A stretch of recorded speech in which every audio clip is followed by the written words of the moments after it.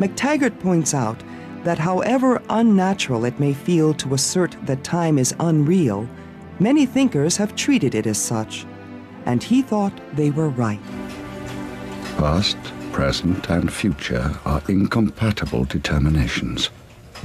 Every event must be one or the other, but no event can be more than one.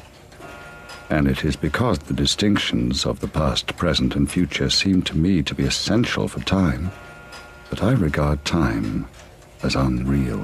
McTaggart's argument is that these notions are in some sense self-contradictory. And perhaps the easiest way to think about that is to think about the present. There's only one present. This moment is the only present moment. On the other hand, every moment is present. How do we reconcile these things? What is unique about the present moment being present and now past?